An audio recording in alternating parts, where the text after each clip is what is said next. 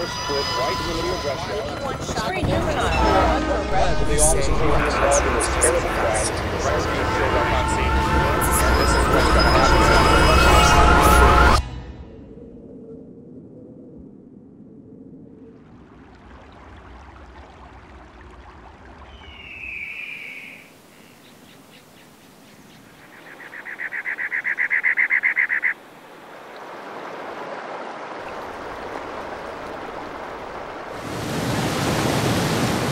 Greater sensation than taking on Mother Nature herself. It's kind of a metaphor of life to me. The water is green and pure, and it reminds me of innocence. And then you start going down the rivers and they start getting muddied, and it reminds me of life as you get layers and layers of experience and problems. And then when you go through the rapids, you start spinning in all directions.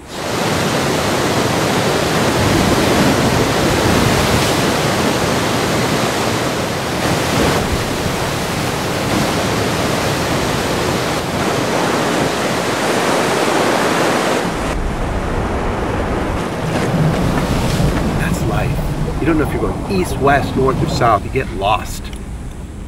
Then it spits you out, and you're okay. Then it starts all over again.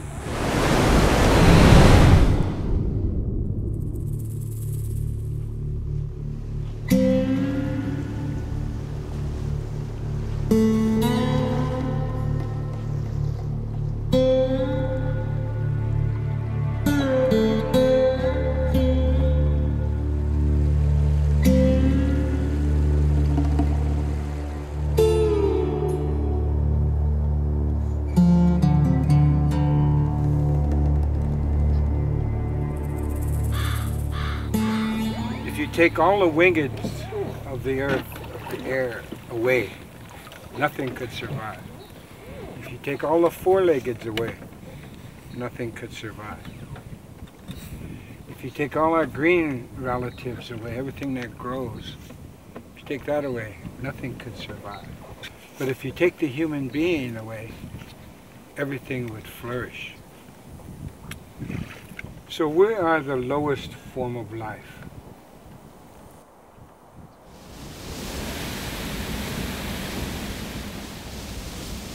When I look at the Grand Canyon, I actually think it might be the world's largest living cathedral.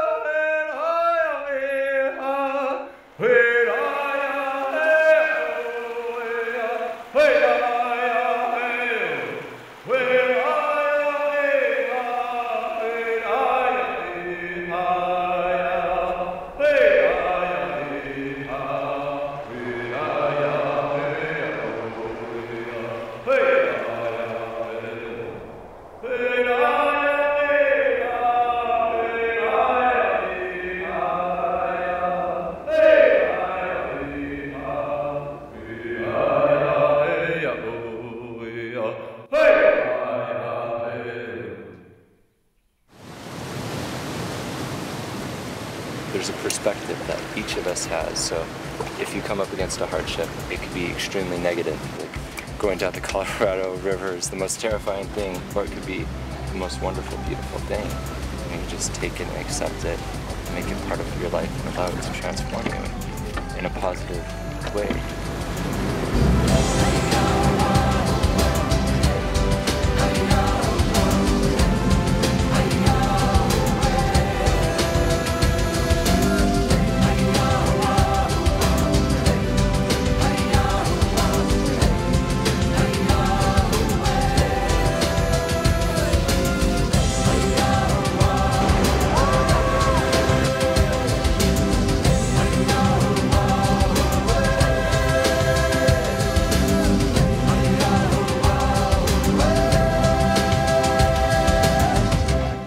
The surprise so far of this trip is I didn't know that we might be witnessing the first person ever to try to stand-up paddle down the Grand Canyon. Archie Kalepa, head lifeguard of Maui, true Hawaiian warrior, is now taking on the Grand Canyon and speaking to its gods.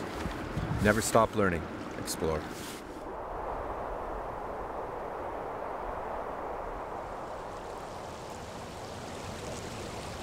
You want to learn about Hopi Zuni, you want to survive, then we take control of our children. We don't allow them into kindergarten. We don't allow them into first grade. We don't allow them anywhere except in our families and our kivas and our tioshpais and everything that is sacred and holy and good. We have to be free to do that. And that's the essence of life for all human beings, is you have to be free. If you're not free, you're going to lose everything. And you end up studying it instead of living it. I cannot stand watching my people die. And they're dying because they're not free.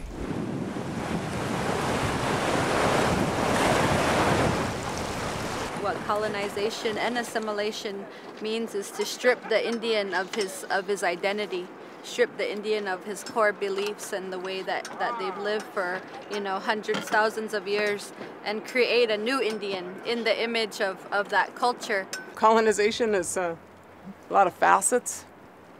You know, I heard this one guy say one time that, you know, the root of the word colonization? The root of the word colonization is the same root as the word colon. Means to digest. It's the digestion of one culture by another. And it's religious, it's economic, it's military, it's education, it's paradigm. It's control. It's about control.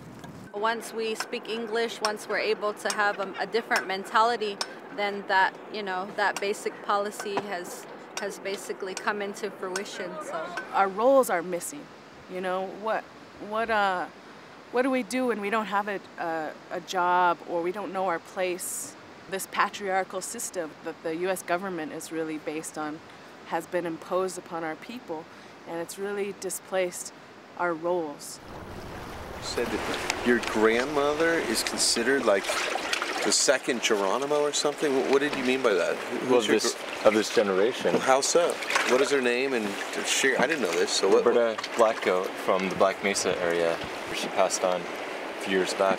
Many people consider her the grandmother of the resistance. We have a matriarchy, and for our people, our leaders are women.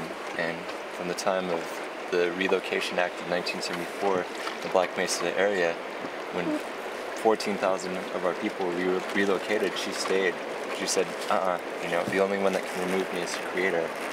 And from that time on, she's inspired so many people. My roots is way down deep. It can't be pulled out. My great-great-grandmother is buried there, and grandmother and my mother, my father and brothers, and even my children, they're just buried just among where I am. I'm just going to remain. That was the beauty of it, you know, just trying to maintain our simple, you know, beautiful way of life, you know, on the land. Roberta Blackgoat. Roberta Blackgoat.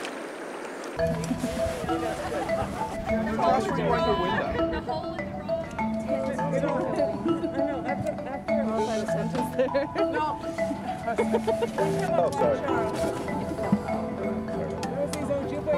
I'm a little nervous. I've never done this in front of so many ladies in my life. You know, it's not a... My grandma can do it better. She's 90. Grandma can do it better. Hey. Question. What is a reservation? Reserved. Reserved. A very important construct, because people think land that was given to Indians as land reserved under treaty. In our case, some places it's a little bit worse off, you know, like, but... So they round up everyone and say this is where you're going to live now? No, it depends on the community, but a lot of time, like, they spend a lot of time trying to kill the Indians. Right. And then they say, well, you know what, maybe we won't kill them, we'll just isolate them, and we'll leave them there, and then we'll just steal everything else, you know. And so then, because first they started, you know, forcing people like they put 97 Indian nations in Oklahoma. Yeah. For the eastern seaboard, you know, and some of those people walk back, you know, walk home. Like in our area, some people like the Ho-Chunks walk home from Oklahoma, walk back. So that's how it's, you know, started. Like that was because they moved from killing to isolation, and then they moved to kind of killing on the reservation. And Charlie, one thing I want to mention is that all land or Indian territory reservations, those were lands that were deemed useless, desolate, and not rich in minerals or anything to the federal government. They thought they couldn't extract anything out of those lands, therefore they put the Indians there. And nowadays, they're finding coal all over the Navajo reservation. My grandmother would always say that the coal is the liver of the earth. And all of these elements, the river here, this is the lifeblood, this is the veins, it feeds everything.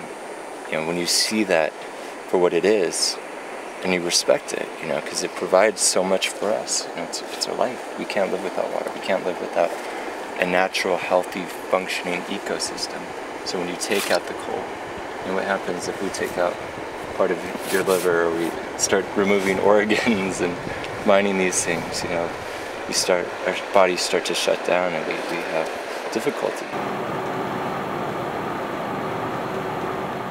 Black Mesa Water Coalition was started really as a reactionary need to get out and stop power plant proposals, stop the Black Mesa mine that was taking our coal, the liver of our mother, but also the water, our sole source of drinking water, to provide energy to Los Angeles. We're not only protesting and marching, but we're also trying to do movement building and getting more young people involved.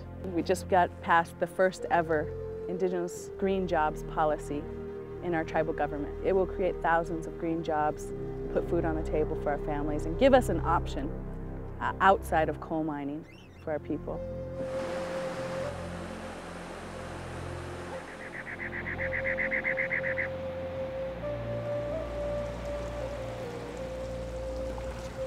Glen Canyon Dam is a hydroelectric dam that provides electricity to major cities around the Southwest, including Page, Flagstaff, Phoenix. But yet, about 80% of people on the Navajo reservation do not have electricity, do not have running water. All these big cities have boomed because of water.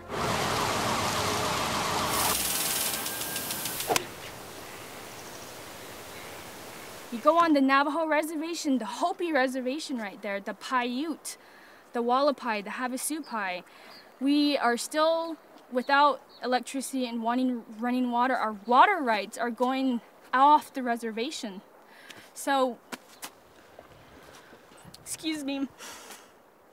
So my grandmother has to go 50 miles for water, and we have to haul it for her. And from a water source where she has to put in a quarter. This is a common story on the reservation, not just the Navajo. So this is a story that we must remember about this water right here. It's valuable, it's gold. It's gold to people. To us natives, it's life. I had no intention of paddling down this river the whole way. But I kind of got motivated after listening to Nikki when she was crying and she was talking about her grandma still has to go get water by bucket. I could not fathom that. I was like, this is America. There's no way that's supposed to be happening. I don't know if that's how the Indian people want to live, but I think we have to help improve the standards before we go out and help everybody else around the world. You got to take care of your own first. I hope that that'll happen, so that grandmas and grandpas and little ones don't have to go down to the river and fill up a bucket. I mean, can you imagine that? I cannot. Not in America. That's not right. Just a whole spiritual sense about this river. It's alive. And I don't mean what's under the water. I mean the water. The water is alive.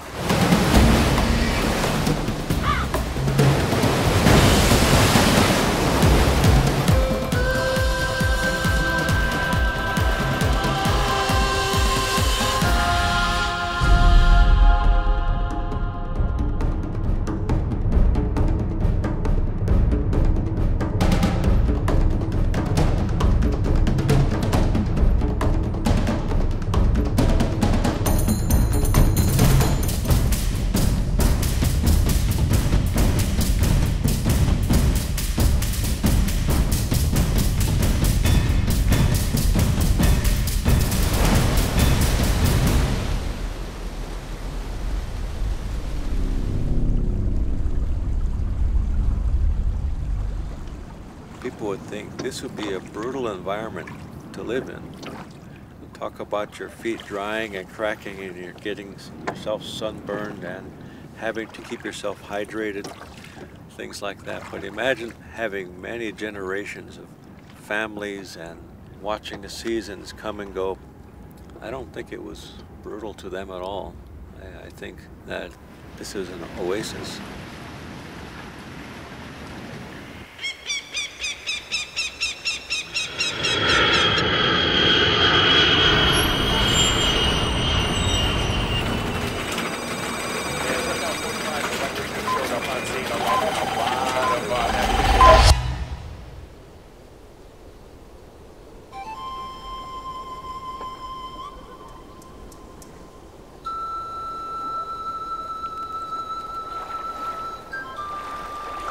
So many figures in the rocks, faces, eyes, noses. Life itself is just carved in. There's so much wisdom in these walls.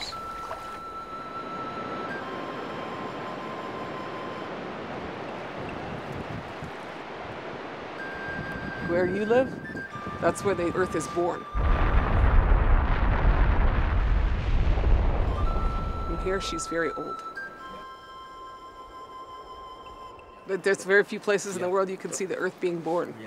Yeah. Over there. You know, this is the old land, and we have the new land, and you know, it's so much alive. You listen what you hear. This place is alive. Is there any symbolism to thunder? We're gonna be blessed pretty soon.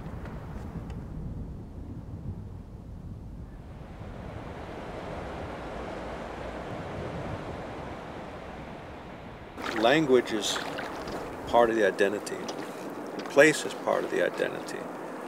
The places I refer to in songs or prayers is my identity. Navajo is my first language. I went to kindergarten. First day, I refused to speak English. I didn't want to learn. I didn't, you know, it was new to me. And they tried the second day, and then they brought my mom in. They told her, you know, she can't come back until she cooperates. Kicked out, and then so they kicked me out of school until further notice. Indian children have to be put in boarding school at the age of 7 and up to the age of 16, I believe. And so parents were actually told, if you don't put your children in school, you'll be taken to prison. So they had to take their child to school. And the parents didn't know English. They were just told, okay, this is what will be. Put your name here, name them here, and that's how you were integrated into the boarding school. Laughter, humor was a way to cope with the trauma of being isolated from your home, from the bosom of your mom. And one of the saddest things that I recall, at night you'd hear children sniffling, crying. That's real touching. So those are the sad things I remember. Sometimes I feel guilty because I'm not fluent in my language, but I also recognize that so much of that is because of this history of colonization that, you know,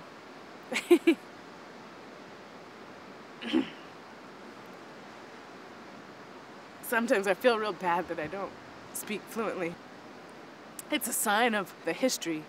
Some of those things don't get passed down because of those things that we have to survive. Our fluency in our language is almost now extinct. Without our language, we cease to be who we are. We cease to be Lakota. We cease to be American Indian.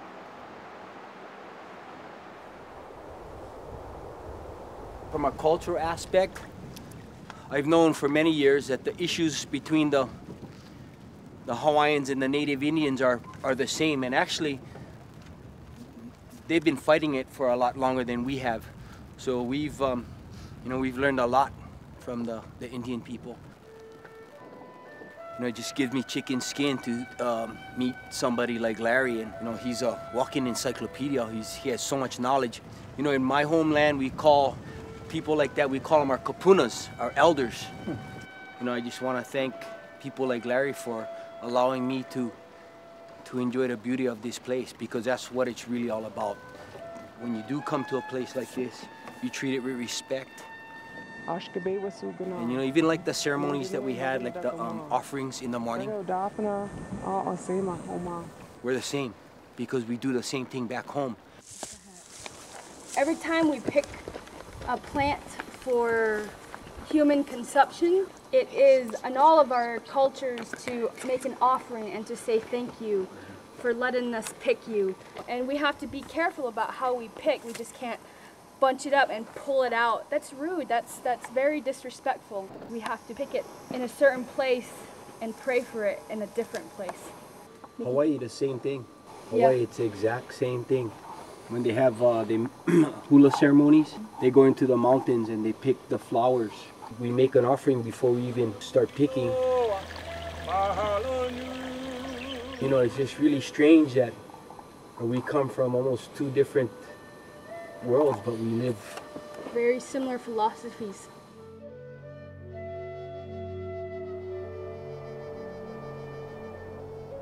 The land, the water, the sky, those are our gods.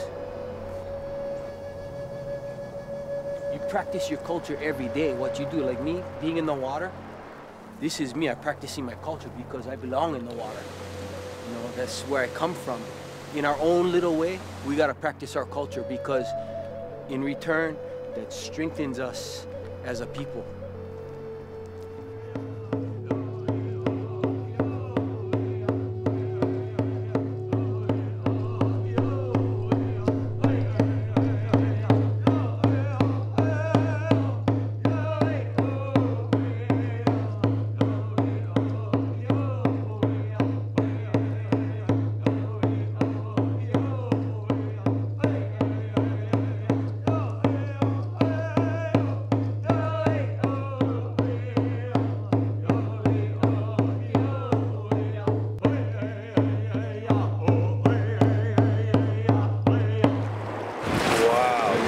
Like a pool. It does. It's unbelievable. It's just iridescent blue-green up there. All the falls are just iridescent.